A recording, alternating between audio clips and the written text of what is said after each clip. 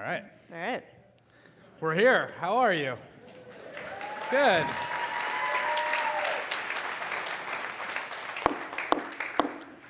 All right. Good evening, everyone, and welcome to tonight's meeting of the Commonwealth Club of California. You can find us at commonwealthclub.org, see our videos on YouTube, and catch up with us on Facebook and Twitter.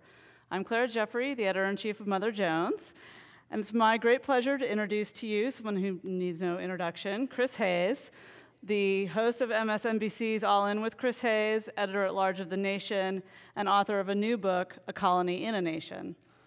They gave me a lot of bio stuff to read. Chris has a long and impressive resume, but I'm going to pick out a few parts that are most relevant to this discussion. Chris grew up in the Bronx, where he went to Hunter Public School in Manhattan, where I must note that he directed Lin-Manuel Miranda's first musical. Chris's first book, The Twilight of the Elites, America After Meritocracy, was about how people were losing trust in institutions such as government, media, and academia, and how that could give rise to authoritarianism, so yeah. I'm sure with equal foresight, his book, A Colony in a Nation, Chris describes a country where there are really two Americas. In the nation, where police are accountable and the law mostly works, and in the colony, where the police are an occupying force that metes out arbitrary justice and exploits the colonists. So we're going to discuss all this. Please give a warm Commonwealth welcome to Chris Hayes.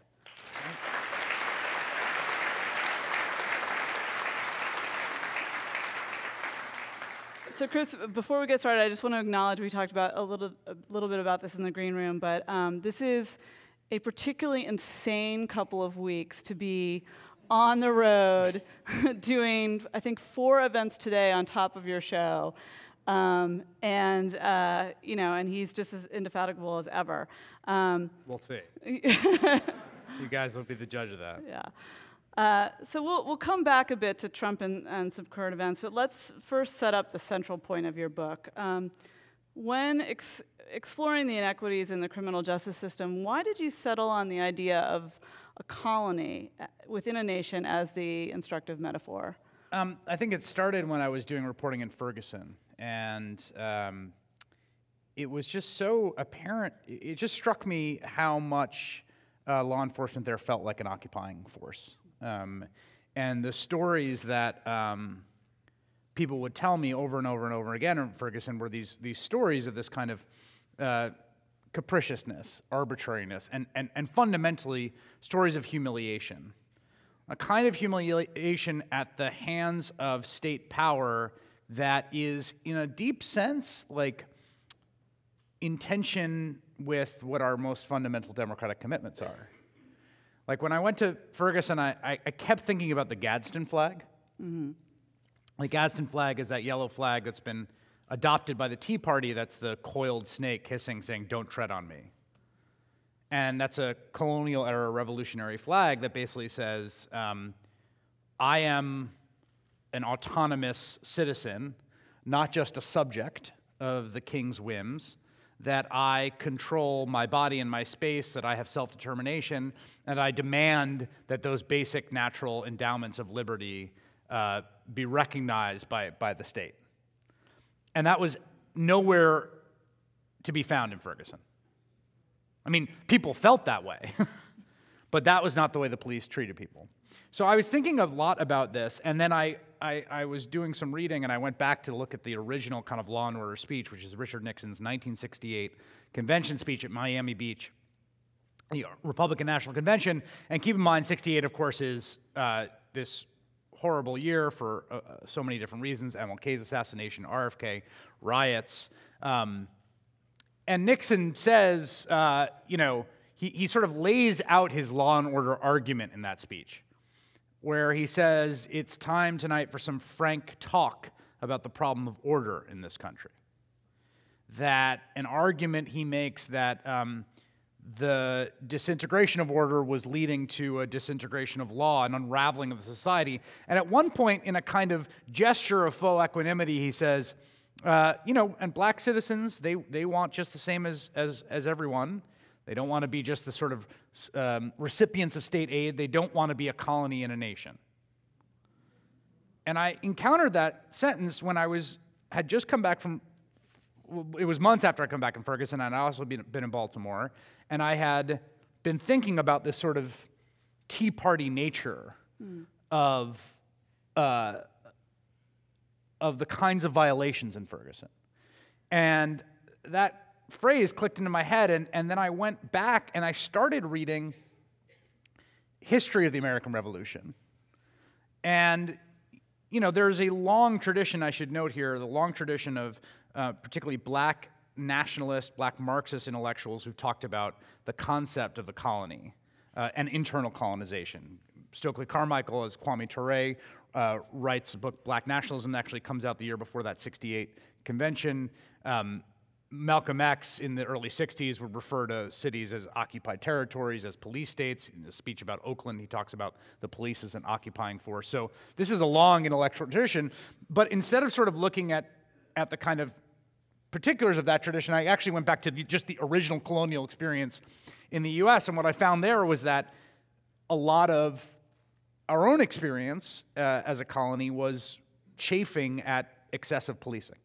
Yeah, you talked about how the British authorities inflicted something kind of like stop and frisk on American colonists, and how in part that was due to an illicit system that had grown up to sort of get the colonists what they needed and wanted. Can you tell us a little bit about that? Yeah, I mean, in the colonies, right, so the British set up this kind of mercantilist empire that, according to the logic of mercantilism at the time, the entire point of it, right, is to expropriate resources, to control these domains, and then to use tariffs to extract revenue from all the exchanges.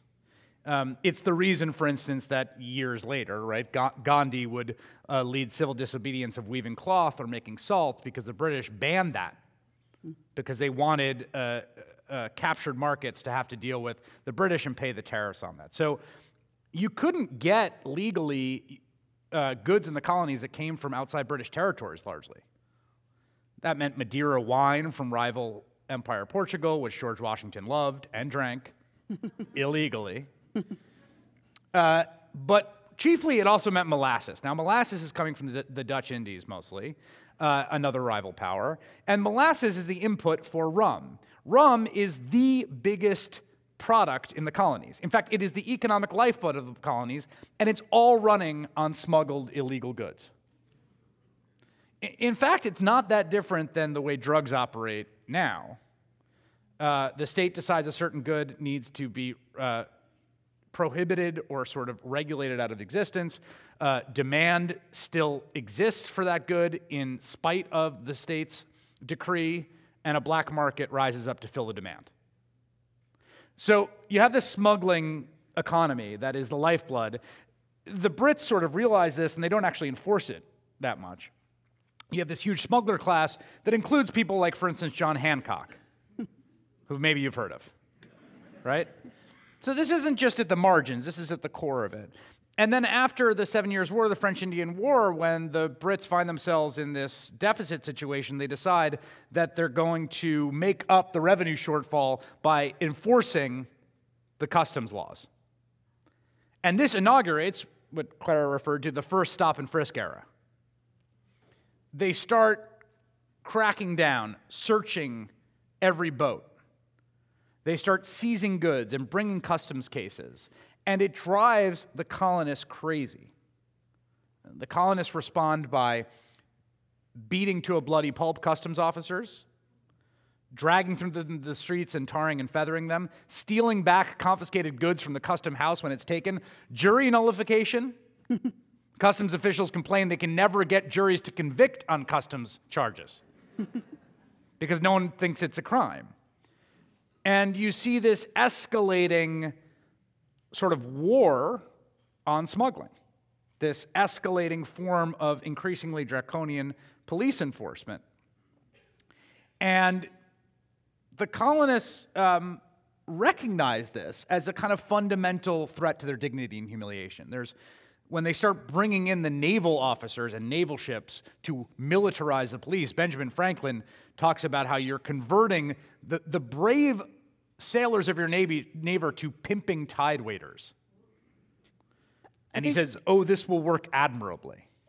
It's really interesting to have read that history through your eyes, and then when you jump back to Ferguson and talk about how when the Department of Justice's report came out and we realized just how much the mostly black populace of that city was wrung dry by fines and fees and tickets and court costs, and that it wasn't a surprise to them, of course, they were living it, but it was a surprise to the rest of America, or at least white America, and even I think the white citizens of Ferguson. Yeah, the DOJ report on Ferguson, which essentially describes a kind of extractive regime, not unlike the one that I just described, in which policing is primarily not for public safety, but to extract revenue.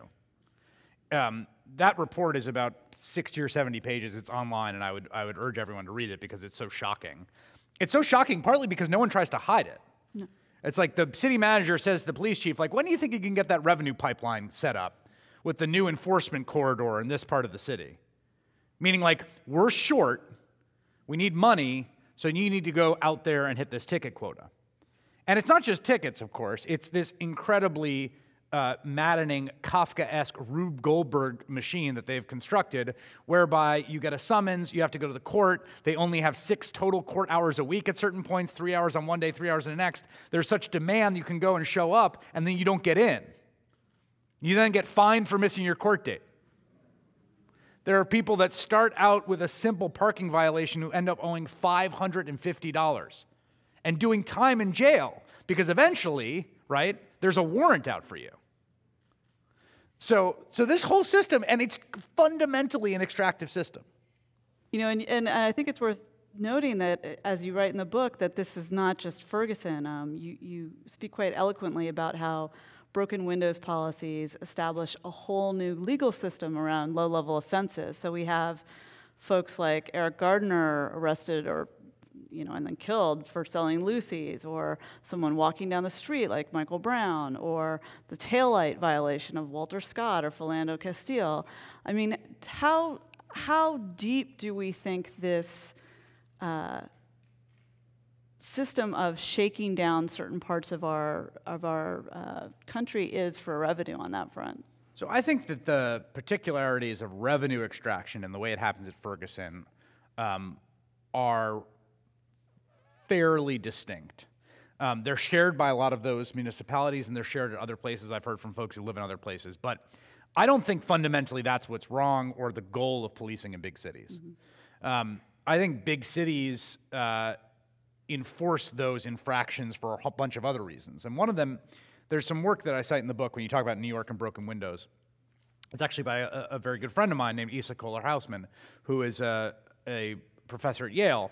And she writes about the misdemeanor court system that gets erected in New York City as the sort of Giuliani era brings in this sort of broken windows quality of life enforcement. And quality of life means everything from public urination to literally selling M&Ms on the subway, right? Selling M&Ms on the subway is the kind of thing you get a misdemeanor ticket for.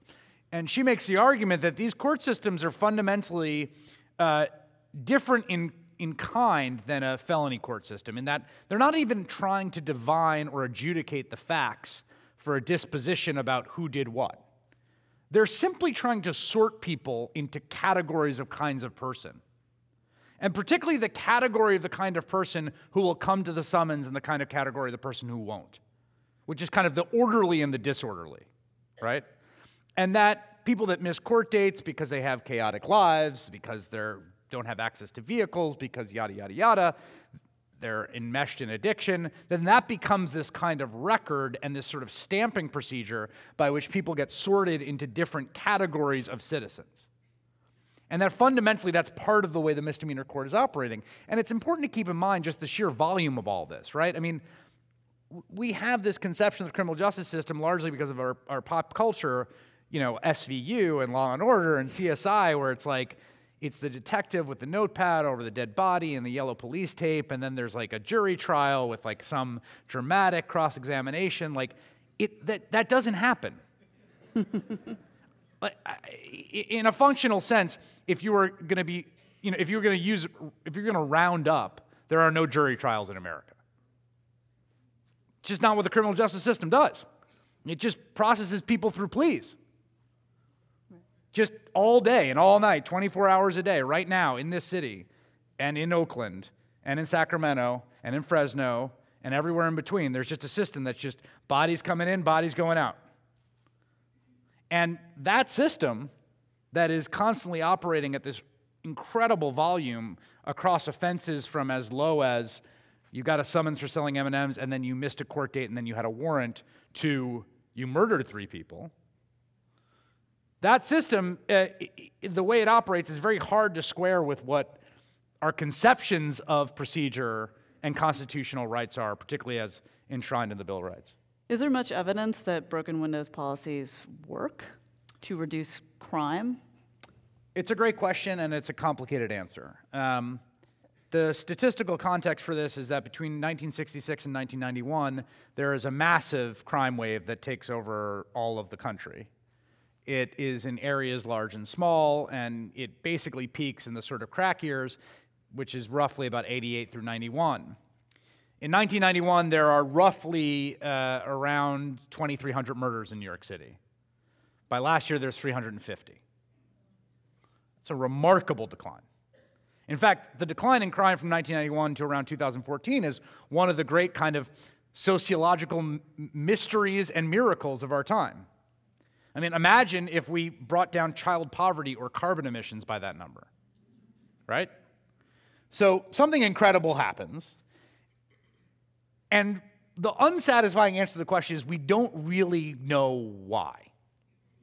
There's a lot of theories, but I'll say 2 things about broken windows. Number one, the people that were there that implemented broken windows, William Bratton, chief among them, and then a whole sort of generation of police officials, it's not crazy for them to think that they solved the problem, right? I mean... Right, they were there. They were there. It happened. They put in broken windows, like they got rid of the graffiti on the subway, and then the murders declined by huge amounts. It's like, okay, A caused B.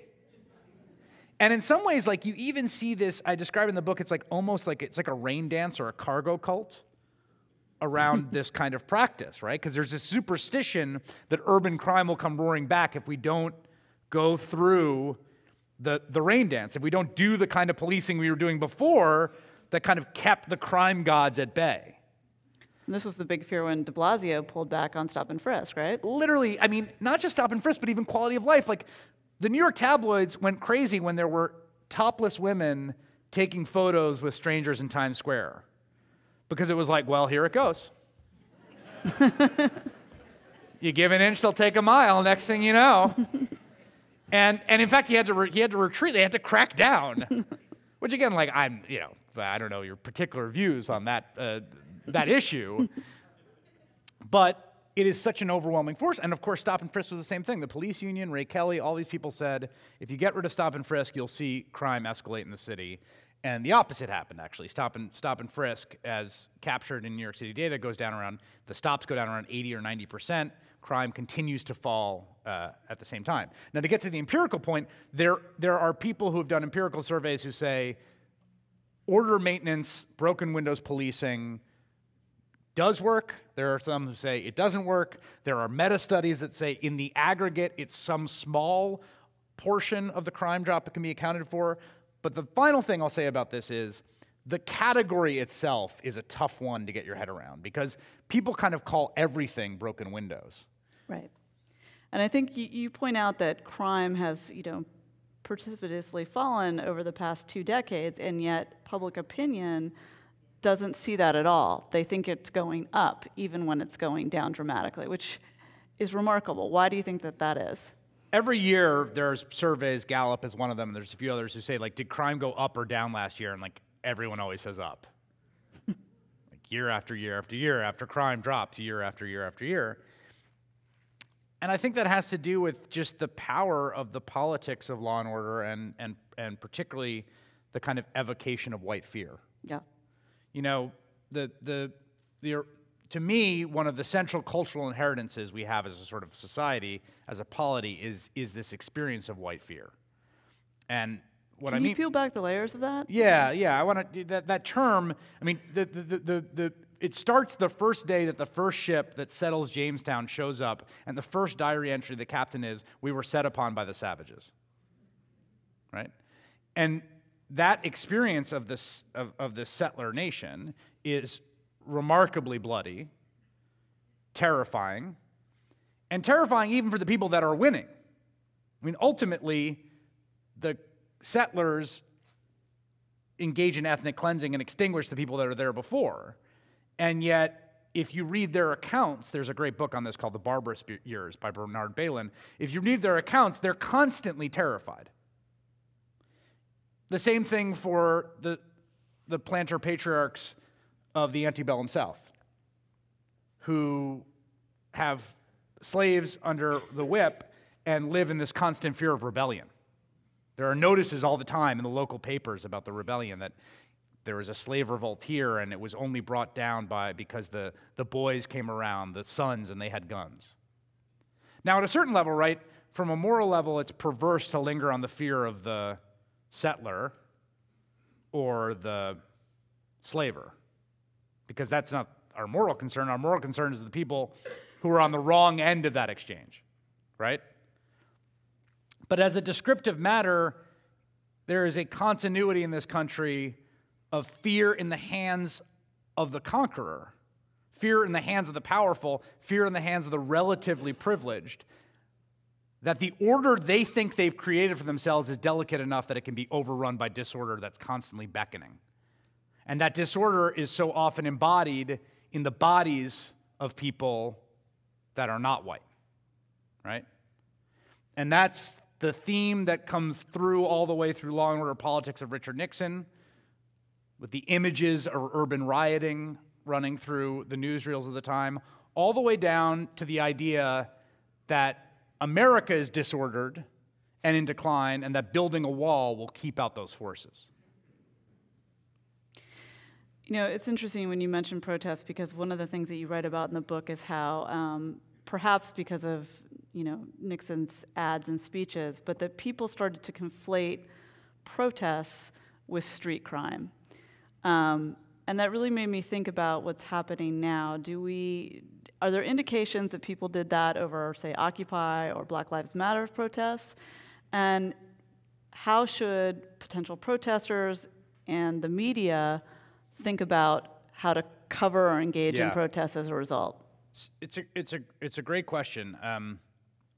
I think we've absolutely seen that in the last 3 or 4 years. In fact, around the country, people make an explicit argument that the protests, particularly that start in the wake of Michael Brown's death, have been the trigger to precipitate a rise in homicides in the largest cities in America.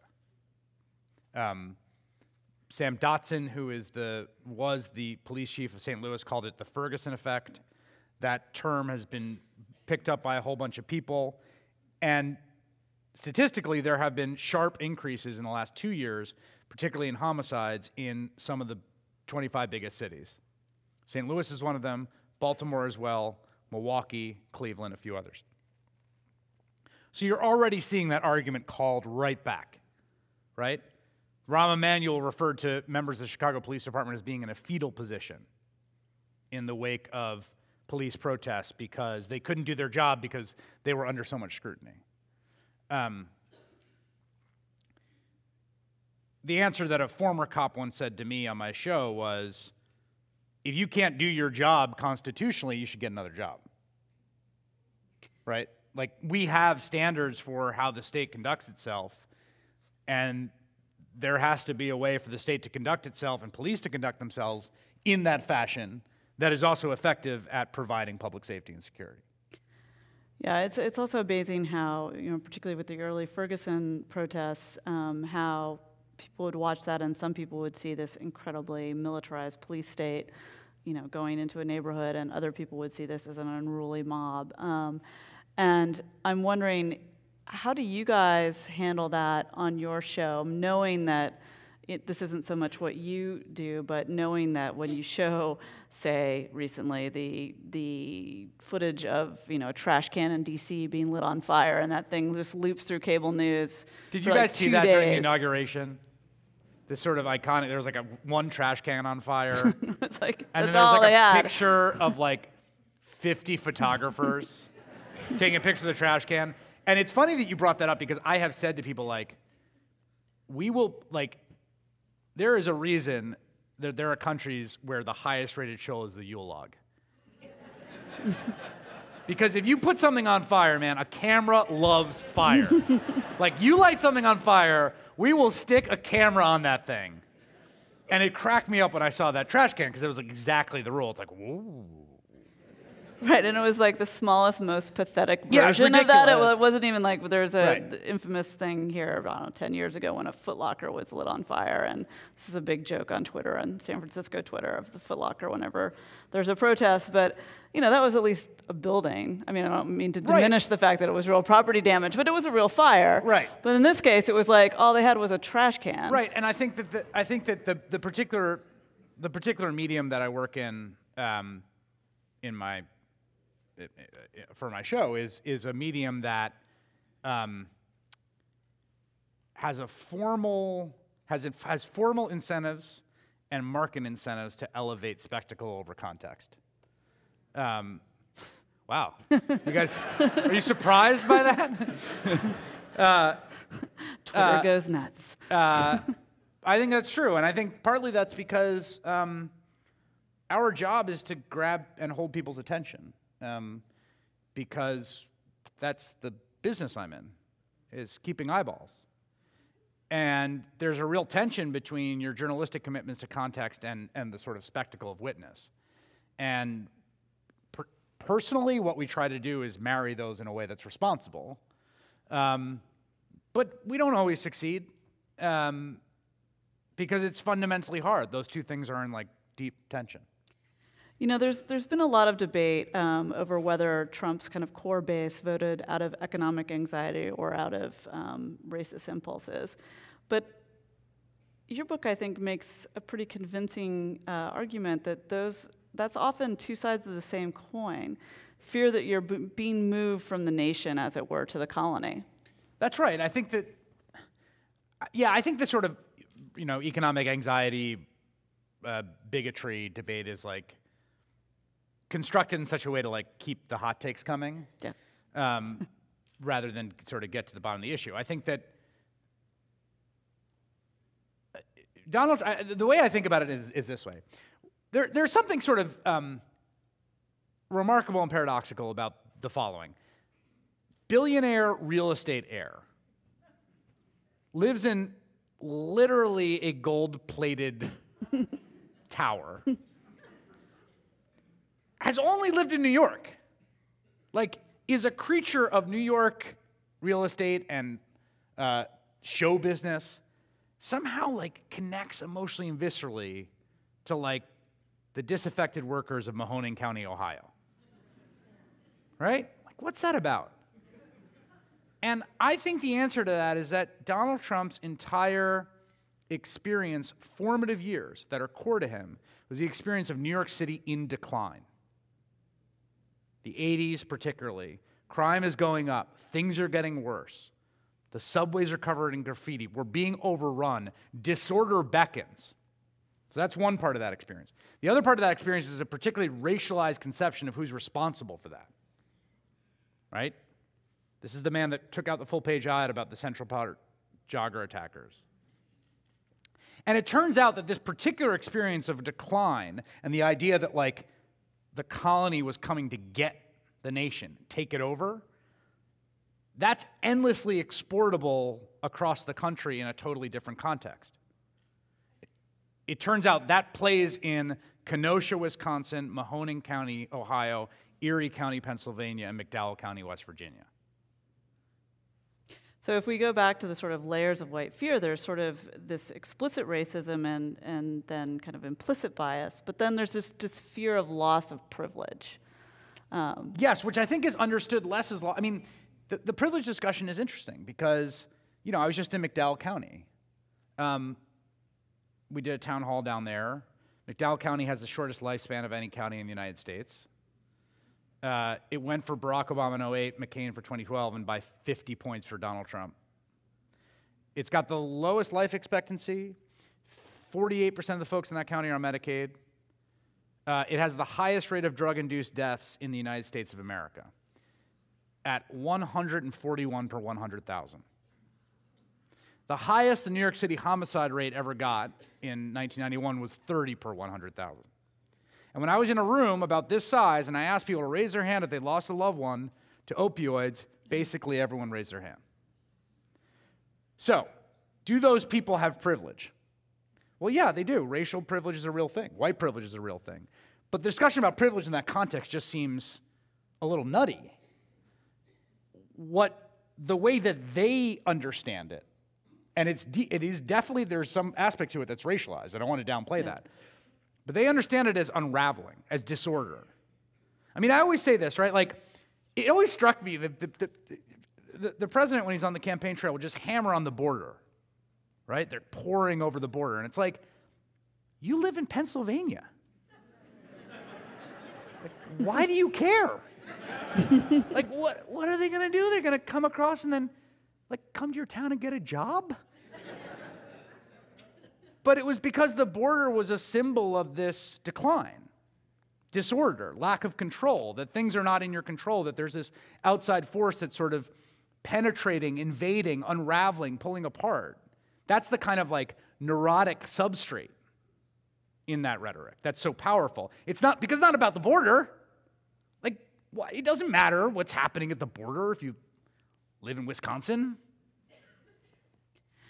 So I just want to remind everyone that you're listening to the Commonwealth Club of California program. Our guest is Chris Hayes, author, MSNBC host, editor-at-large of The Nation. I'm Clara Jeffrey, your moderator for the program.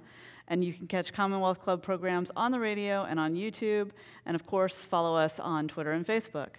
I want to return to the opioid epidemic because I think it's going to be a really interesting moment to see if the compassion amongst white people, frankly, of kind of all classes towards this epidemic is very different than we saw during the crack epidemic.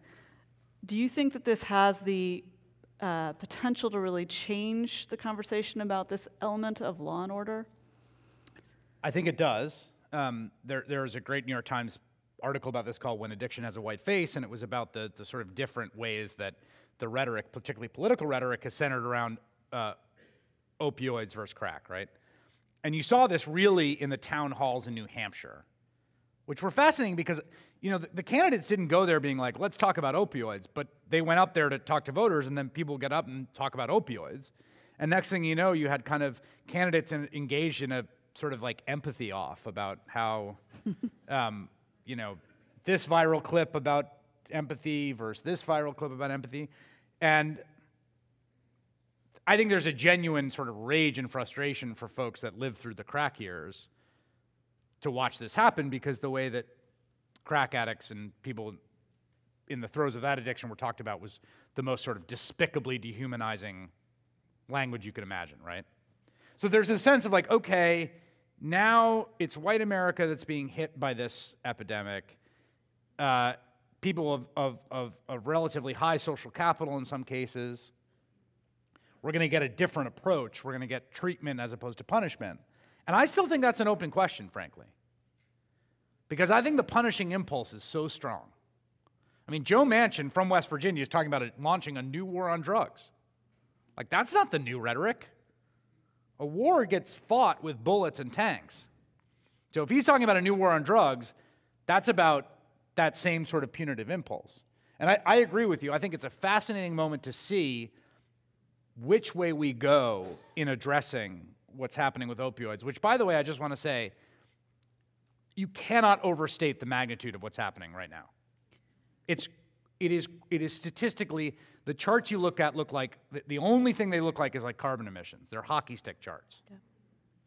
And I think here in San Francisco, we see it in all forms, but we see it manifests itself most evidently in the homeless population that we have here and how that has gotten larger and you know, that it is it is not just confined to the small towns in West Virginia, that we're seeing it kind of across the country in every kind of way. And I think when people start to put that together, it really is startling. You know, the last few years have been a really painful examination of police misconduct. But you mentioned that part of that dynamic is that maybe we expect too much of our police. Yeah, that point you just made about addiction is a perfect example, right? So think about an addict, right? How are they going to start interacting with the state? The most likely point of interaction is going to be a police officer. They're going to get busted for a theft, or they're going to be in a situation in which they have the cops called on them because they're disorderly or unruly or homeless. And the police are the kind of way in which the state interacts with citizens across a very wide range of social ills.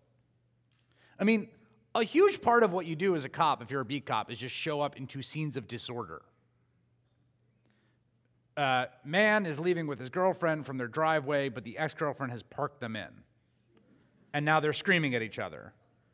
You're 27 years old and went through police academy, go. Right. Yeah, I mean, we expect them to be social workers and EMTs and marriage counselors. And that's like every day. Stuff like that, right? Noise complaint, neighbor beefs, accusations of theft that can't be borne out, right? My neighbor's stealing my mail. Go over to the neighbor, you stealing the mail? No. You know, what do? And so there's a degree to which, like, the amount of latitude the police officers have, the degree to which they sort of have to kind of survive by their wits and their authority in every situation, because really all they have is, you know, they have their voice, they have their body, they have their badge, and they have their gun. And underlying all of that is not only the fact that police are the people we call in all these situations, they're the people that are sort of the front lines of this, but we also are in a country with 300 million guns, which means every one of those interactions, from slightly comical ones, from, you know, are you stealing your neighbor's mail, to much more serious ones, you never know if the gun's going to come out. And in fact, that's what police officers train for. And that, I think, you know, is my contention in the book, it fundamentally alters the psychology of policing. You actually went to a police training facility and put yourself through use of force and implicit bias trainings. Can you just talk a little bit about what you discovered? Yeah, there's these, like, you know, these virtual reality trainers where you have like a retrofitted Beretta that fires an infrared beam, but with actual action, and you have this thing put on you where you can get a shock, and you have these scenarios that the sergeant who is the trainer is controlling, where, you know, you show up and there's a guy. So the first one I show up, if there's a guy in an empty lot standing in the back of a pickup truck tossing cinder blocks out of it. Is that illegal? I don't know. I guess. Would a police officer in my position, who's like right out of the academy, know? I don't know. But I show up and I try to command, you know, authority. I say, you know, what are you doing? He's, I knew you guys would get called. My friend told me I could dump here. Okay. I'm going to have to ask you to stop. No, I don't want to stop. Would you put the cinder block down, sir? Yeah, I'll put it down. He raises it above his head. I draw my weapon. So the police sergeant's like, did you need to draw the weapon? Like, no, I'm standing far away that he's not going to hit me with the cinder block. And in some ways, you know, I should say this because it's important that these training things there is a slight kind of PR propaganda aspect to them, because it's a way for police departments to try to get. They wanted the liberal media host to come in. Right, they want you to think like, oh, not so smart now, buddy, right? Like, it's real easy to second guess. It's much harder to do. But there's also some truth to that. But the other thing about it was that, you know, part of the difficulty here in terms of the training regime is if you've ever gone through any kind of workplace safety training, right, it focuses on the most sort of catastrophic stuff, necessarily. So at the beginning of every flight, right, you talk about what to do in the case of a crash. But, you know, airplane travel's inordinately safe. It's incredible, and we very rarely crash, so do that. So, you know, and that's true in factory work, it's true in lumber yards, and it's true in this case in that what police train the most for is the most catastrophic thing, which is being the subject of violence, shot and killed. But in training for that, disproportionately, you are producing a kind of conception of threat that is quite elevated. And I think that has a real effect. Again, the numbers that you mentioned and that bear out across the country about the proportion of, you know, training to use a gun, training for other kinds of force, and then anything that's about de-escalation are startling. Yeah, it's basically, you know, about 10% of the total training time goes to, you know, de-escalation, sort of verbal jujitsu. And I've interviewed a lot of cops, and I've been talking to cops over the course of the last several years reporting on this stuff, and I have them on my show a lot, and there are people that I'm in kind of constant dialogue with, and, you know, they will say, there's a guy, Steve Osborne, who I quote in there as an incredible character, a great writer, too, actually. He's written a few books. That, like, when you see a cop who can really use their words and control a situation, it's like a magic trick. When a police officer can walk into one of those disorderly situations and kind of use both a projection of authority, cajoling, jokes, empathy, listening, their voice to like bring that situation to a resolution, like, it's incredible. But again, that's hard. And it's just not clear to me, like, is that the thing the police should do? Well, it sort of goes back to that kind of the central premise of your book, that there's this inclination to then sort, I imagine, in part thinking that will make the job easier. These are the people who are going to be disorderly and troublemakers. These people are probably okay. 300 million Right. guns in the world. They probably right. have more of them. It's a sort of shortcut heuristic, right? And it's also the case, I mean, the other thing I would say about, you know, being a police officer, there's a lot of things about police culture particularly that I think are both interesting and oftentimes really problematic. This sort of warrior mentality. You know, you've got, I quote in the Baltimore Patterns and Practices report from the DOJ that there's a police officer who's telling his subordinates before they go out and patrol, do not treat criminals like citizens.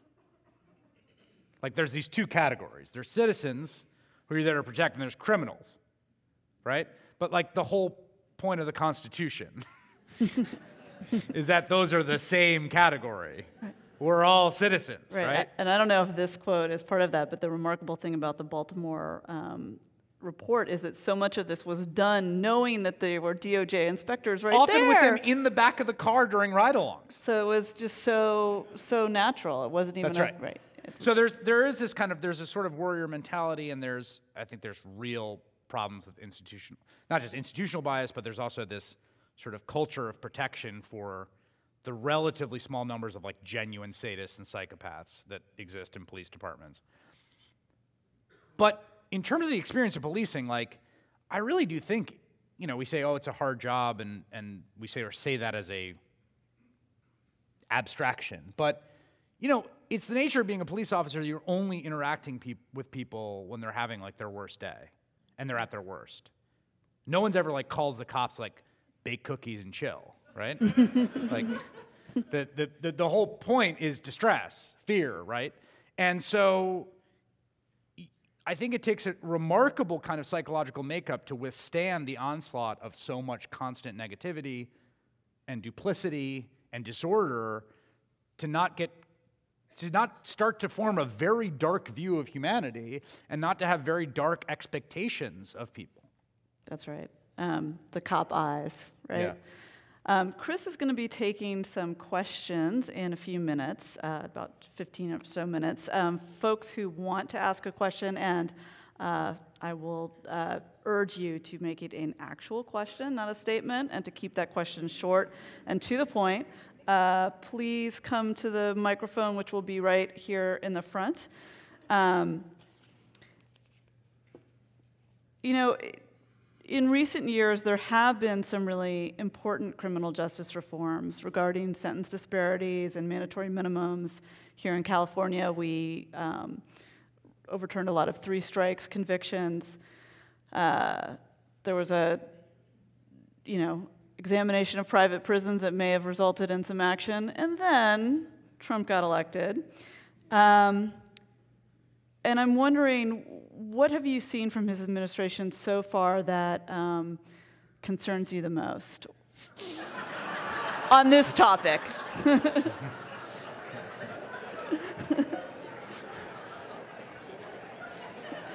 We got 15 minutes. I mean, the correct answer is it rhymes with schmooklier modes. On criminal justice reform. Yeah.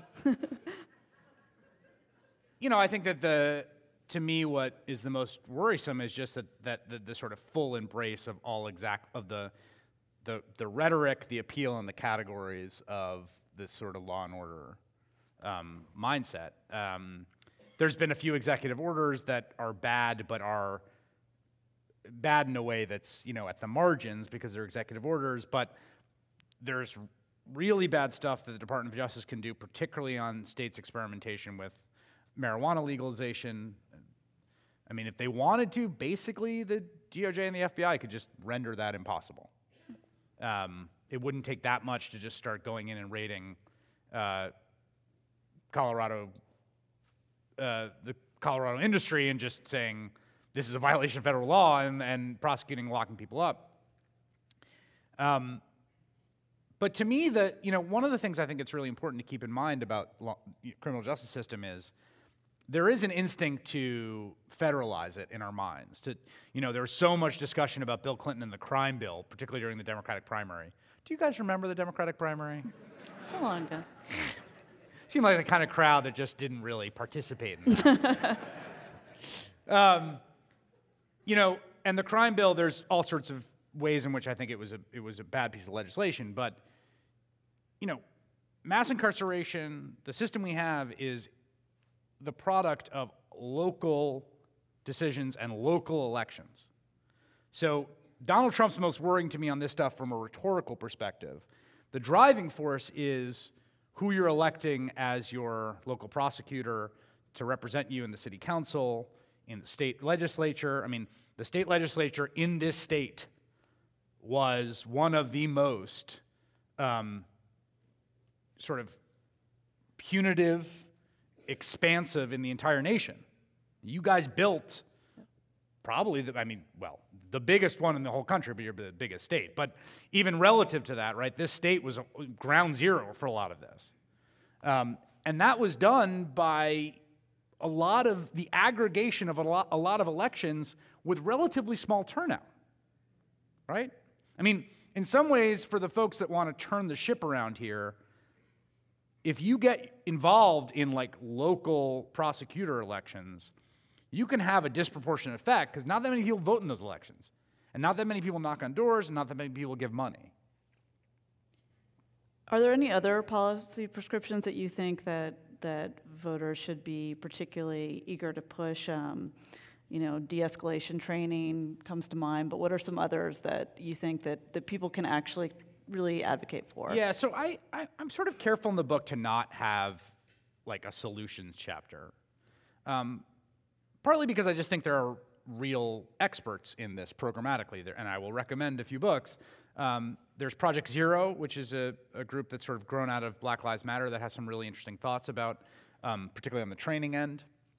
There's a book called Unwarranted by Barry Friedman that I would recommend that has some great recommendations. There's also a book called Locked In by John Pfaff, which is about the sort of empirical story of mass incarceration. And they all have great stuff. There's everything from getting rid of cash bail, which there's just this low-hanging fruit of all these people who are in jail because they can't afford to not be in jail.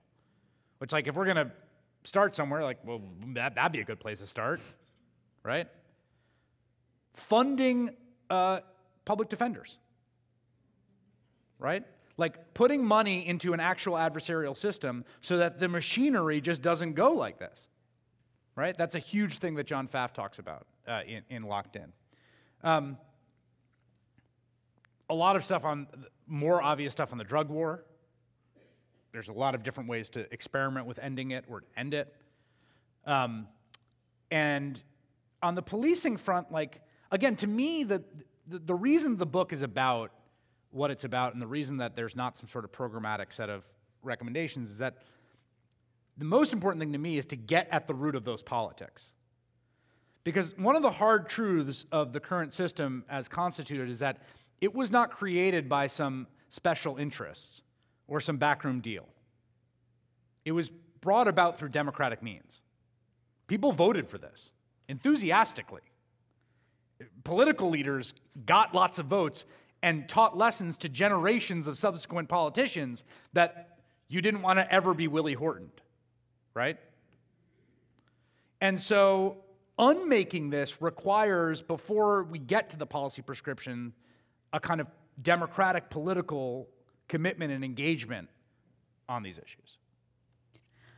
It's time for you guys to come up to the microphone and ask questions if you have some. I'm sure there will be many of you. Could you hear me? Thank you very much. Have you a comment on President Trump's connection with Russia and possible impeachment? No, I saw it on the news today. Yeah. And I don't know if it's fake or real. Question about the president's connection to Russia and possible impeachment. Like, this book stuff's great, but.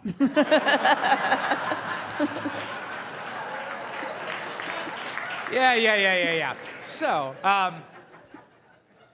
I'll say a few things. One is I don't know where this is all going.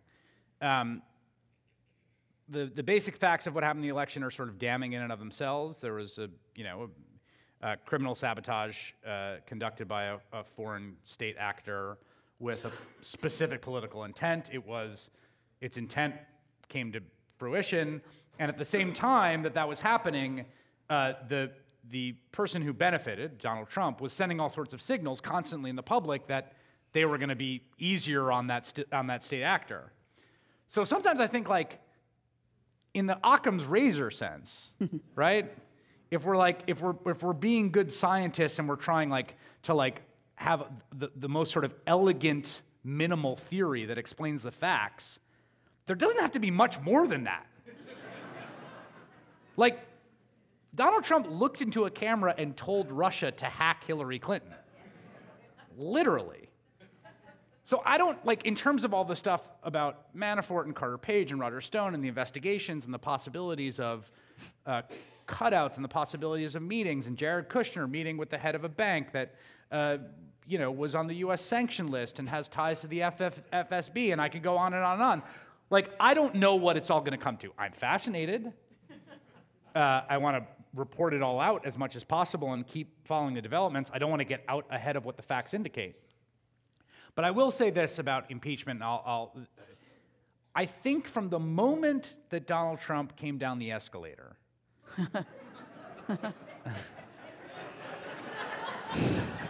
is that funny? I don't know if that's funny. From the moment that he came down the escalator, there has been some desire, a willful desire for some deus ex machina that would end it all, right? That he would implode, withdraw, be denied the nomination. I've been through 100 rounds of this. And I do sometimes think that the impeachment desire is part of that same temptation, that there's going to be some deliverance from this. And I tend to think that, the default assumption should be that Donald Trump will be the president of the United States for 4 years. And after a 4-year term, he'll stand for re-election. And if he materially makes people's lives better in this country, he will probably be reelected. And if he doesn't, he won't. And for the people that oppose him, their job is to mobilize themselves using all the nonviolent means of civil society to impose his agenda and make sure that he's not successful, as opposed to wishing to be delivered from it through some other means.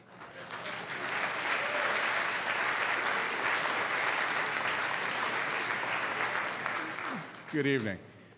In my life, I've been both a participant and an observer of the news media, and I'm particularly interested in, it seems that we've evolved to a state where we're more involved in identifying the protagonists and antagonists in terms of who's right and who's wrong and who's up and who's down. And with the Affordable Care Act and all the conversation that's taken place, certainly in the most recent weeks, the ACA didn't take away my insurance policy, and the ACA didn't make me change doctors. But in the whole conversation, why is there no talk about the culpability and responsibility of the insurance companies? Right. Yeah. So the question about the insurance companies as bad guys is basically the question, right? And I think you're putting your finger on something that was a pretty profound transformation of how people thought about healthcare, which is that the reason that the Affordable Care Act struggled so much politically is that it became a shorthand for the entire healthcare market, right? So the Affordable Care Act sort of stamped atop the American health insurance system the branding of Barack Obama and the Democratic Party. But there's still a lot of problems with that system. The insurance companies and the way they operate, particularly the high deductible, high premium plans that are particularly happening in the non-group market that's not subsidized. Do you guys know what that is? Yes? Right? So those people are getting hammered, legit hammered, right? So, and what happened is because the insurance companies became this sort of regulated entity in the structure of the ACA, and particularly because the law got rid of some of their most egregious and terrible practices, lifetime bans, rescission, bans on pre-existing conditions, etc. I think you're right that they kind of like slinked off stage as the villain in the story. And it was interesting to see what role they played a little bit in this battle as well, but polling indicates people still don't love insurance companies. And I think that as you see Democrats increasingly pushing for measures that the insurance companies are going to fight, they'll come back into sort of the political spotlight. I'm hoping they become more of the conversation. Hi, Chris. I have a DirecTV, so I get to watch you 2 times every evening, in case I miss anything. More on the personal side. What is your relationship with Rachel Maddow? She refers to you as my personal friend, Chris, and so where did you meet her, and are you really personal friends?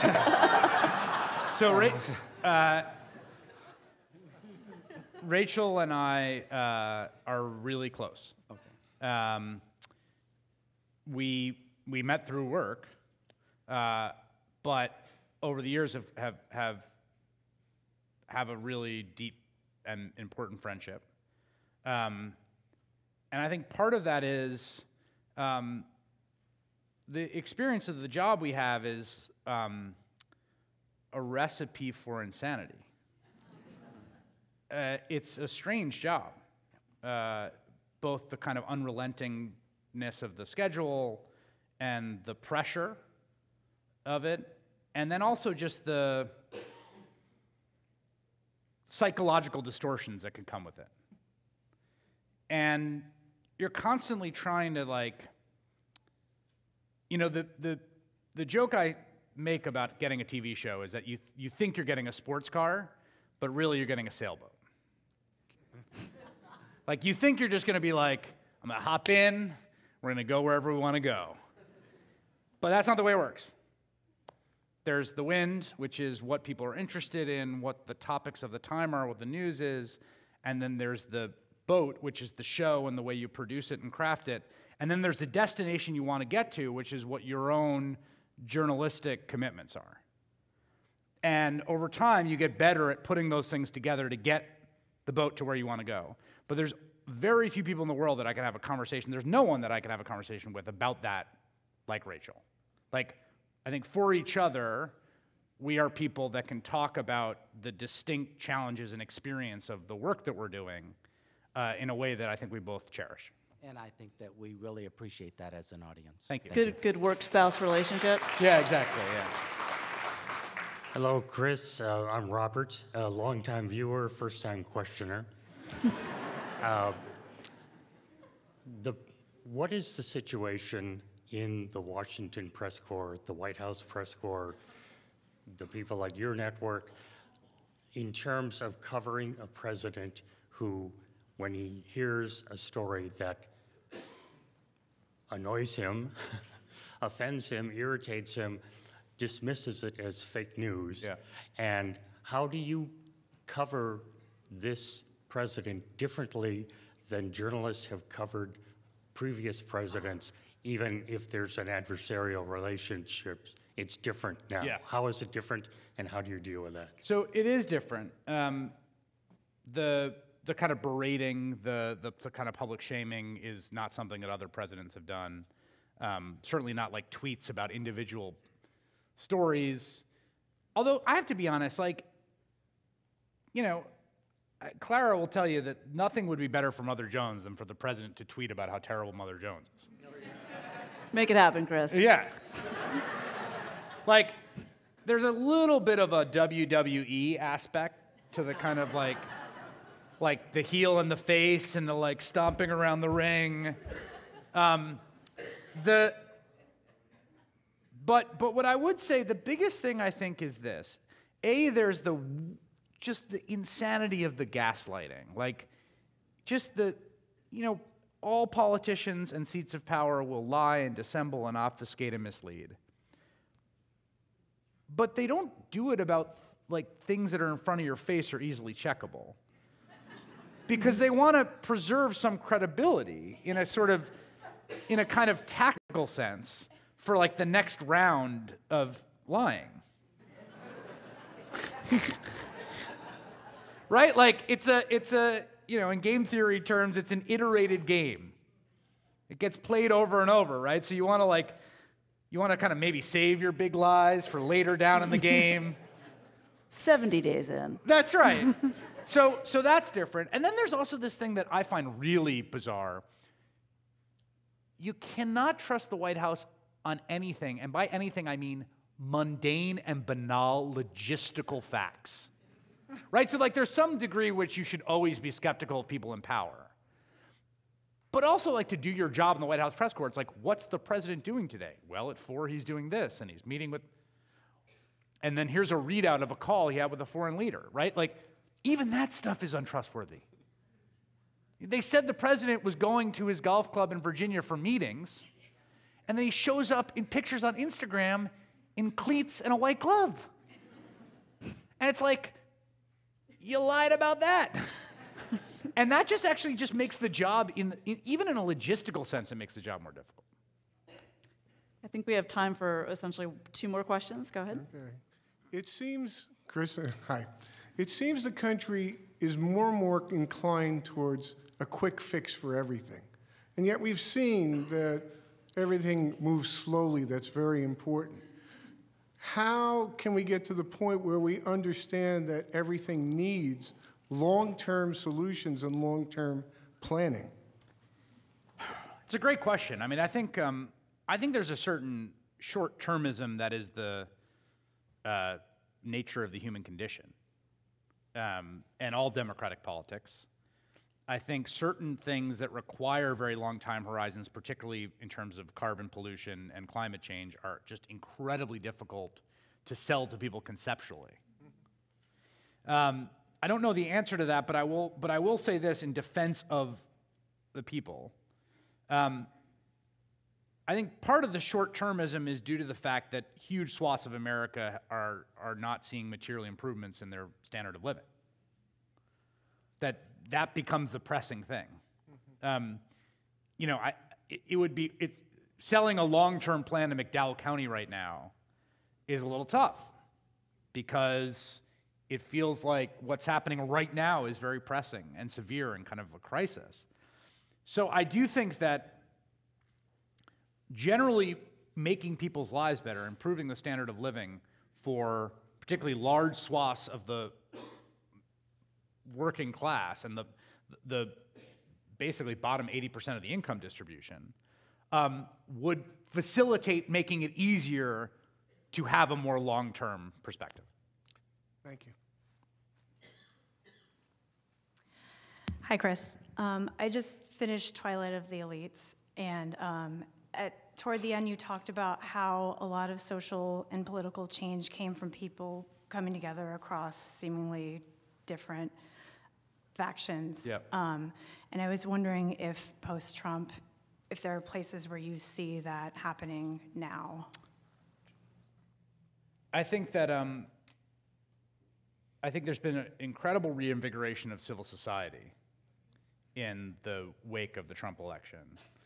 And I think there's been a lot of fascinating coalitions that have been built. I mean, I remember in the run-up to the Women's March, there was all this stuff about like, oh, they're being too particular about their particular theory and intersectionality, and what if I just want to support them?